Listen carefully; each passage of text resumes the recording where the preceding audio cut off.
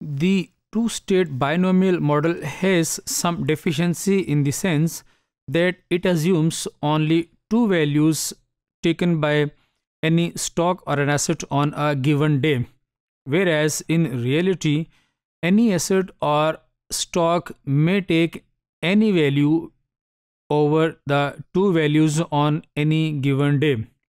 Now, to correct this deficiency, we can add more intervals to the two state model or to the two date binomial model. Now, let's take an example of three date binomial model. We have an example where on September 1, we assume that sale price per gallon of an oil is $2, and we assume that oil prices vary from September 1 till December 1.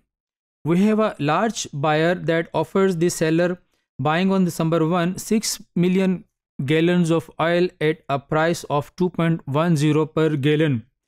Now, if we see the price movement of the heating oil per gallon over the 2 months of 1.5 month interval each, we see that there is an upstate price of $2.5 per gallon on October 15, which gives a return of 25% to the seller.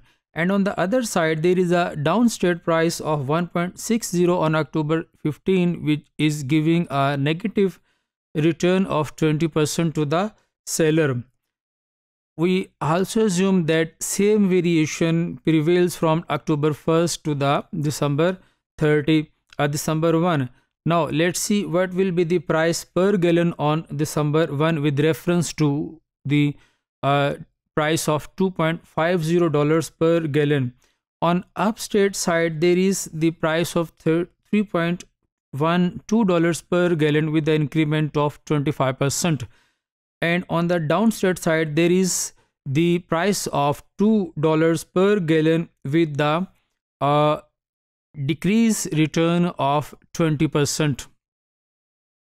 On December 1, with reference to the price per gallon of $160, the new price will be as a upstate price of $2 with the increment of 25% and a downstate price of $1.28 with the negative return of 20%. Now, there are two types of possibilities of prices. The one type is that there are two possible prices on October 15, and the second class is that there are three possibilities of prices on December 1st. There are two paths to reach a price of $2 on December 1. Two paths are there. The first path is that the price could rise to $2.5 on October 15 before it falls down to $2 on December 1st. And the second path is that the price could fall to $1.60 on October 15 before it falls to before it goes up to $2 on December 15.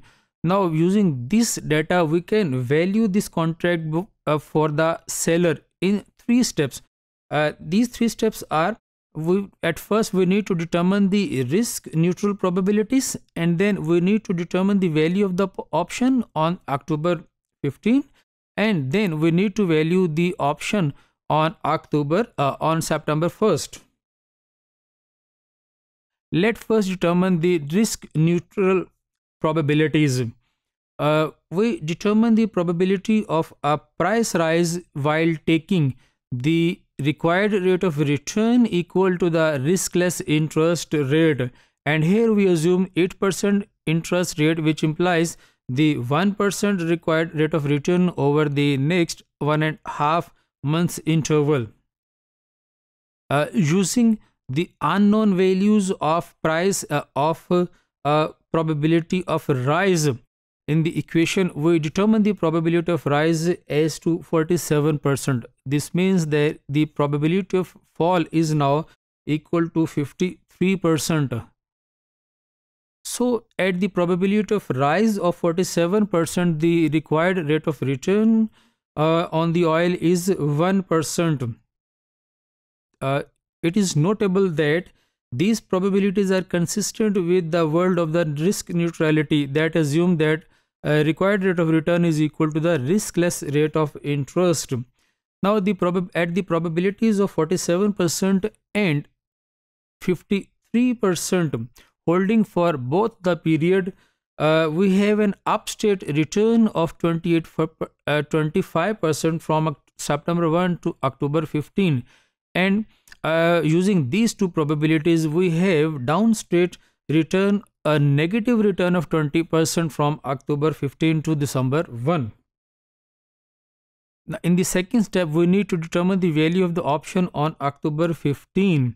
The option's worth for the seller on December 1 will be equal to, let's see, $1.02, and given the value of sale value of 3.12 and purchase value of 2.10 for the seller, and given the value of 1.28, the option will worthless for the seller because the buyer will not buy at the promised price of 2.10. Rather, he will go in the open market and will buy the oil at the price of either $2 or $1.28 per gallon. So the option is here out of money for the seller. Now, the value of call option on October 1st 15 we can compute. Let's see, the price per gallon of 2.50, the value will be equal to $0.474 per gallon. That value we have computed using the respective probabilities of rise and fall with the corresponding returns. And at the price of 1.60 per gallon, the value of the option is equal to 0. So what we can conclude here, we can conclude that the call must be ending up out of money on December 1 if the oil price is 1.60 per dollar on October 15, and it must have a 0 value on October 15 if the oil price is again 1.60 on that given date. Finally, we need to determine the value of the options as of September 1st. Let's see, if we use the call values of 0.474 and 0 on October 15, then the call value of September will be equal to 0.220 per gallon, and the value of the contract now for the seller with respect to because that the value of the contract for the seller will be that he will be receiving only $1 million as the upfront amount against the sale of 6 million gallons of oil to the buyer. So the worth will be equal to negative 320,000, and that is the negative value for the seller in this contract. So far as the buyer is concerned, let's see, in fact the value of the contract for the seller we need to calculate first. The seller is giving away the option at which is worth 0.220 per gallon, and that is $0.220 per gallon of oil, and in this given up he is receiving the $1 million of upfront, and overall his loss is equal to $320,000 as we have seen earlier. So far as the buyer is concerned, the loss of the seller is the gain of the buyer. This means that the loss of 320,000 that has been earned by the suffered by the seller is basically the gain of the buyer. So for the buyer, the worth of this call is equal to $320,000.